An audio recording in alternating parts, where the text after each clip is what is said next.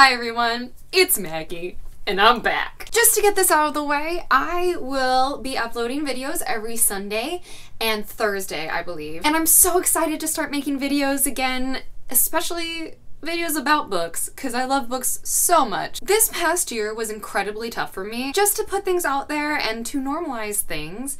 I have anxiety and depression, so it made it incredibly difficult this freshman year for me. I found an amazing support system through those tough times. So if you ever have any questions about mental health, I will try to do my best to answer them. I only know my own experiences. I don't know technical things. I am feeling really good about going further because, again, I now have my support systems, which I think is really the best thing to get when you have mental health issues. Okay, that was a tangent thing. So just yesterday I went to my absolute favorite bookstore called Tidal Wave, and it's where they sell used library books. I got 14 books for $19. So I've already taken off the library bindings of these books, but some things I just could not take off because either the covers were too delicate or the stickers just wouldn't budge. So the first book I have is What Light by Jay Asher, who was the author of 13 Reasons Why. I have not read 13 Reasons Why. I watched the first season of the show. I had some personal issues with it, but I wanted to try out this book because it is Christmas themed. This book is about a girl who's from Oregon, travels to California with her parents because they're selling Christmas trees that they brought from their Christmas tree farm in Oregon. And they're in California, she meets a boy. It's a whole romantic thing. The next two books I have kind of go hand in hand. We have The Thief by Megan Whalen Turner, and then we have Thick as Thieves by Megan Whalen Turner. This is the first book in the series. That is the most recent book in the series. I don't actually know much about the series. It is a fantasy, I believe. It's about thieves and kingdoms. I'm sorry, guys. I really should do more research. This basically is just telling you how much I impulse buy books, especially when they're very cheap. So I'm really excited to dive into the series. Obviously, I'm gonna have to get the other books in between these, but I just decided to pick these up. The next book I got is Lair of Thieves by Libba Bray. This is the second book in the Diviner series, and I have been wanting to reread this trilogy because she takes about 3 years or so to come out with each new book, and I got Before the Devil Breaks You, very recently because it came out this year, and I wanted to reread it because I honestly didn't really remember these two books. Side note, this is a book lover's, I wouldn't say pet peeve, but definitely it can be annoying, is when you change the covers of a series so much. Here is The Diviners, one cover. Here's Lair of Dreams, when they decide to change the cover, and then they change the cover again for the third book. So I have one book from each kind, which actually, though it's annoying, I kind of think is a little bit cool. I really love this series. It takes place in the 1920s. It's a fantasy, it's dark, there are murders, it's really cool. It's supernatural. Sorry, supernatural probably, not fantasy. It's dark, it's really cool, 1920s, New York City.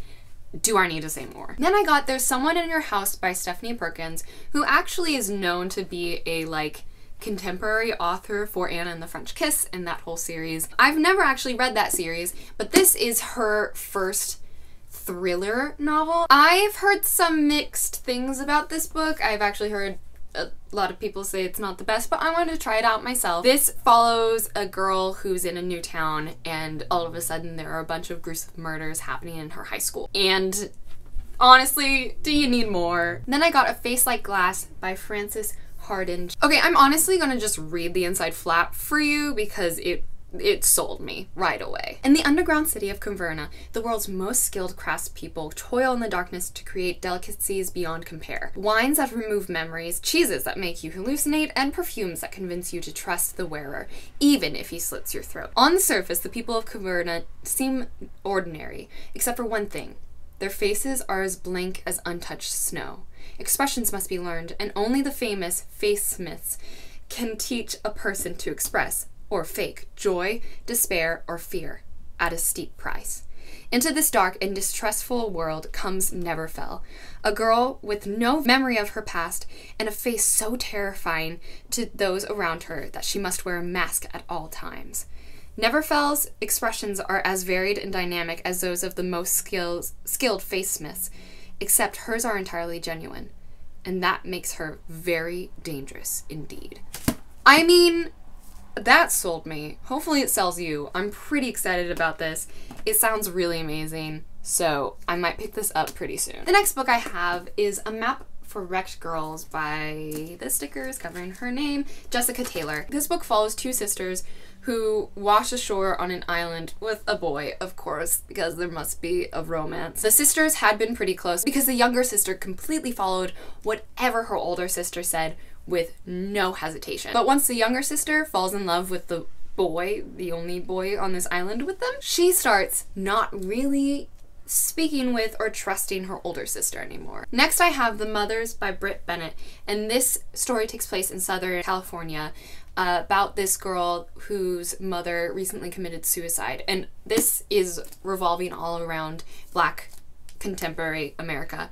And of course, I like to diversify my reading, so I really heard great things about this book and I really wanted to pick it up. And actually, this is the only regular fiction book that I picked up this time. Or no, that's a lie! Oh, I got another one! But I am really excited about picking this up because, again, I heard such amazing things about this book, and it seems kind of intense, but also I can take intense books in the summer. I will probably pick this up soon. Then I got Once and For All by Sarah Dessen. Sarah Dessen is known for doing a lot of teen romance novels. I've only read one of hers, and it wasn't her most popular one, and it wasn't my absolute favorite. But this one seems a little bit more intriguing to me, so I decided to pick it up. This follows a girl whose mother is in the wedding business, which I've always found actually pretty fascinating, to be honest, oddly enough. There was a lot of buzz about this book this time last year, so I really wanted to pick up this one and see if I like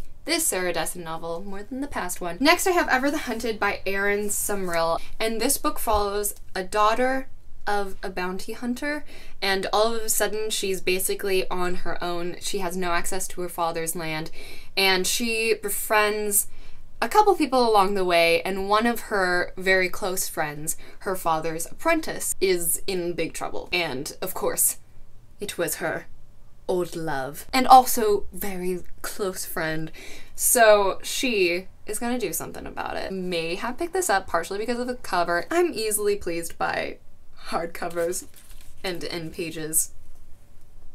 Like, this is just green, but it makes me so happy, and I'm really excited to read this book. It seems a little bit Robin Hood-y to me, and I really enjoy Robin Hood. BBC Robin Hood, anyone? I love that show so much. Anyway, we're moving on. I'm late to meeting a couple of my friends, so I have to really speed through these last 4 books. I apologize in advance. Next, we have a gorgeous cover, and it is called The Walls Around Us by Nova Rensuma. I literally judge books by their covers. We all know this. This book follows 2 girls. One is in a juvenile detention center, and the other one lives outside of the juvenile detention center, and it seems like they're going to work together to try to break that girl out. Very intriguing. Also seems like could have the potential to be kind of a darker, more serious novel, and I like to read those during the summer. Next, I have the 3rd book in the Royal series by Erin Watt, Twisted Palace. This I've heard a lot about. It's supposedly a really, really great romance series. I, for some reason, was like, hey, there's the 3rd book for 50 cents. Let me pick it up, even though I don't have the 1st book. Haven't even read the 1st or 2nd book. I have a problem, you know, impulse buying books. It happens a lot for me. Probably check out the first 2 at the library, because I should probably slow down on buying books. Next, I got the 2nd book, hardcover, to the 1,000 Pieces of You series by Claudia Gray. I'm pretty sure these books are fantasy, time traveling, or at least realm traveling. I'm pretty sure it's realm traveling books. And of course there's a romance in them, and again, gorgeous covers. I can't resist. And the last book I have is The Kingdom of Little Wounds by Susan Cockell. This is another book that is just undeniably gorgeous. Look at the pages and look at the spine. Guys, gals, everyone. You already know why I bought this book. This book is obviously about a kingdom, and it follows a seamstress and a nursemaid, and I just think it sounds really good. This is my other regular fiction novel that I picked up. I got it for the pages, but also I will read it and get back to y'all. So that's it, everyone. I bought 14 books for $19. So today is Sunday and I'm editing this and uploading it all in one day. I just really want to get back making these videos. It makes me so incredibly happy, and especially reaching out to you guys. It's just all around a really great creativity place. And honestly, this is part of my mental health thing that I do for myself. Really branching out and doing creative things helps me so much. And also it helps me connect with a lot of great people out there. So I'll see you on Thursday with my next video. And I hope you all have an amazing and beautiful day. Bye.